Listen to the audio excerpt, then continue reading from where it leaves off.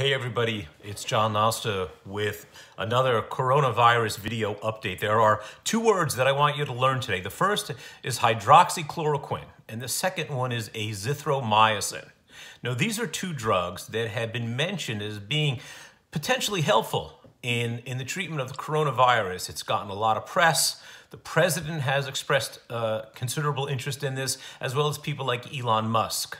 So hydroxychloroquine is an anti-malarial drug. Azithromycin is a drug that you probably know. It's the active ingredient in a Z-Pak that many of us have taken for respiratory infections.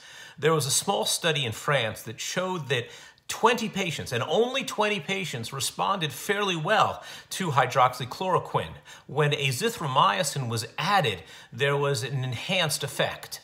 So we're seeing the tremendous possibility here, but what we need to know is that this is 20 patients. This is a very, very small study, and we have to look at larger numbers to see if this is not only statistically significant, but the impact has both positive, beneficial effects, but also doesn't have negative effects such as toxicity.